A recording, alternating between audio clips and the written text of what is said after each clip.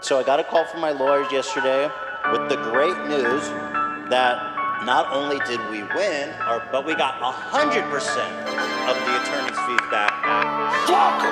Yo, let me tell you a little story. It's sad but true.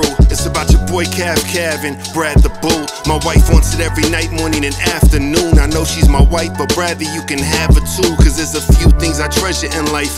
Ponzi schemes, suing Ethan and Brad fucking my wife. Bankrupting companies and paying for likes. And if once ain't nothing, fuck it, man, I'm suing them twice. Hey Ryan, what's for breakfast? A wet and reckless. To sue them a third time, I haven't learned my lesson. Is if you didn't make enough of a first impression, they call them cut, cause up ain't his first direction. Getting slandered in the media, at home in bed like dear Wikipedia. They writing mean things that ain't true, but they really are. Plus there's this guy named Gross, but don't be alarmed.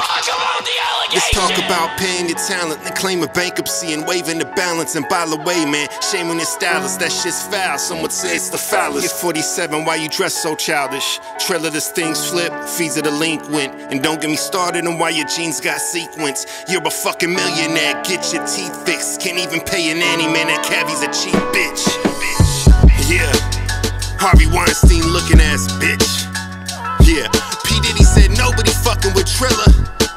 What the fuck you gon' do? Bankrupt that company too? Little bitch. You know what we call that shit? Man, we call that shit fraud, man. Yeah.